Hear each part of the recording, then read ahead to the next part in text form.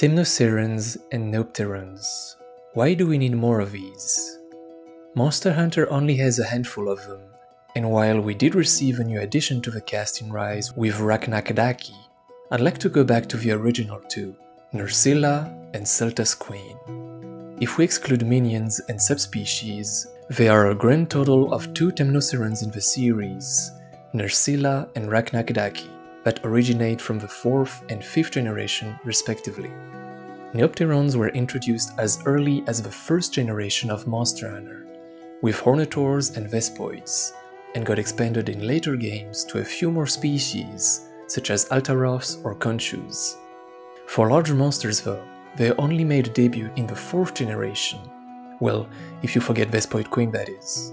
To this day, this class did not get explored again in modern games, and it is a real shame when you look at their recent representatives. Seltas Queen is a giant hulking beetle equipped with a heavy carapace and a long scissor-like tail. She is definitely meant to be large and intimidating. You can see all of her weight in every step that she takes. Her mate, Seltas, will stay by her side and protect her through the entire fight. Even though Monster Hunter combat system is more adapted to 1v1 due to the target camera, the presence of 2 monsters around you still works fairly well here, since all of their moves have audio cues and their movesets were made to complement each other. It is also one of the few instances where 2 monsters face you at the same time as a couple, similarly to Raytheon and Rathalos for example. Lunastra and Teostra do have a shared Nova, but our Seltas couple has many special features that separates it from the others, as we will see in a second. Seltas Queen is very slow by herself.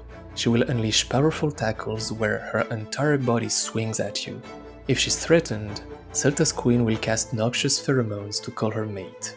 When the 2 combine Japanese mecha style, they become a literal tank. Their abilities synergize beautifully together, with Seltas trying to drain your stamina with his mucus to prevent you from blocking or running away. Until you knock him off, Seltas will remain on her back, shooting projectiles at range and slashing with his claws if you get up close. Despite being smaller than her, he is also able to lift her in the air to either slam the ground or charge at you across the arena. He will even take her out of pitfall traps and keep fighting back if she's paralyzed by a shock trap. Seltas Queen is much faster and aggressive in this state, as if nothing could stand in her path now. She will release highly pressurized blasts of water with high recoil that she fires off like a cannon. Hell, even her subspecies can even use her own mate as ammunition, tearing him to pieces in the process. If that happens, Seltas Queen will call another one, as many times as she pleases. She will outright kill the male whenever she's starving to feed off his carcass. Good job, Seltas. You are about as good as Ibushi on that one. If it wasn't obvious enough in her combat encounter, the equipment made from Seltas Queen reflects her inspiration from Japanese mechas, with many mechanical parts of very futuristic design. Her armor skills completely align with her character, by boosting artillery power and raising guard levels. The description even quotes a valiant hero jumping at the face of danger, and many of her weapons are blessed with a drill that should pierce the heavens. A new skill present on her set in Generation's Ultimate, called Hero Shield, negates damage received from minor enemy attacks, which is yet another fun little nod to those references. As we all know, Monster Hunter 4 brought a lot more verticality in the series, not only in terms of gameplay with the addition of aerial attacks or the brand new mounting mechanic, but also in the world itself, with an abundance of cliffs, ledges, and uneven terrain. Several monsters were designed in that regard, and Nerscylla was one of them. She will cling upside down on flat surfaces like vines and spiderwebs to attack the player from any angle by firing sticky webs. Should you fall in her traps, she will sling you to her and strike you with her stinger. For her physical appearance, the developers were concerned about not making her too much out of place in a game where wyverns and beasts were the most common enemies encountered by the player.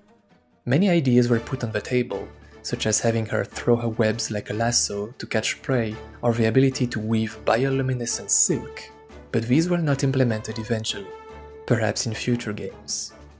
Instead, Nerscylla is known for wearing the skin of her victims, which will give her new properties. If she feeds on Gypsy Rose, she will absorb their venom and protect herself with a thunderproof mantle that, in return, will make her vulnerable to fire. If she feeds on Kudzus, she will not only do the world a favor, but also gain paralyzing neurotoxins. The crystal spikes on her back result from the solidification of this venom when she's resting upside down. You can even see it dripping when she's hanging above you. Just like Seltas Queen, Nerscylla has 4 walking legs and 2 appendages on her mouth that, instead of being used for digging and shielding her from attacks, have evolved into extremely sharp chelicerae to rip her enemies apart.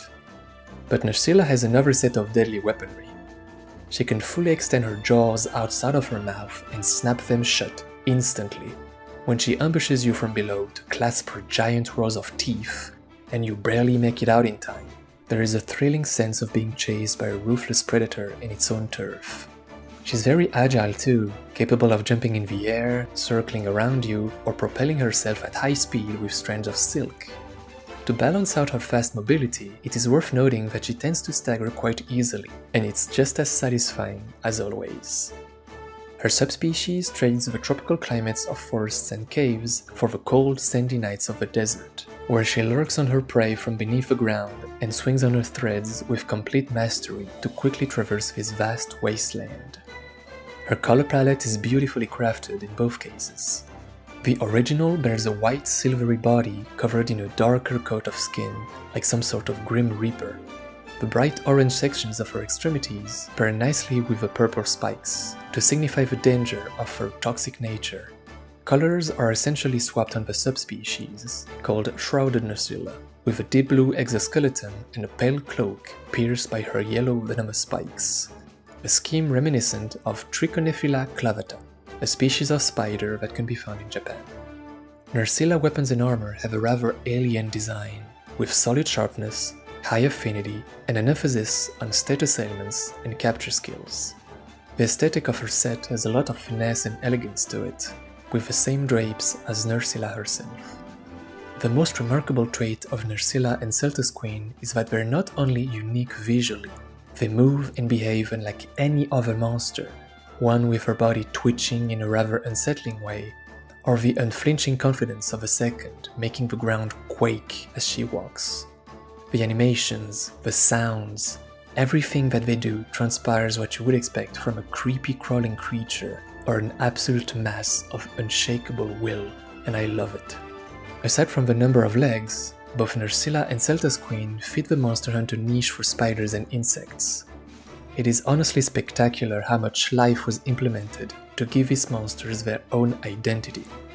With the amount of flying wyverns, fanged wyverns, or elder dragons present in the franchise, there are many subclasses of monster that definitely deserve more recognition. These two have tons of personality, and I can only hope that we will see more of them in the future. Maybe someday. For now, I wish you a lovely day and happy hunting. Peace.